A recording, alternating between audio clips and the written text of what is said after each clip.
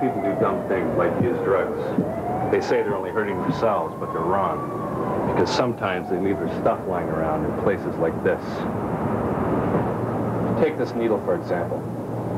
It has dried blood on it. Some addict just left it lying back there, maybe for some innocent kid to find, and maybe play with.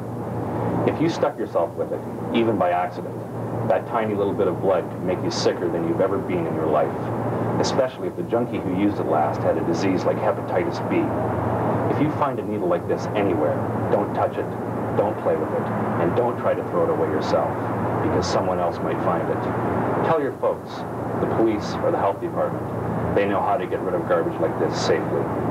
Be smart. Don't get stuck with someone else's problem.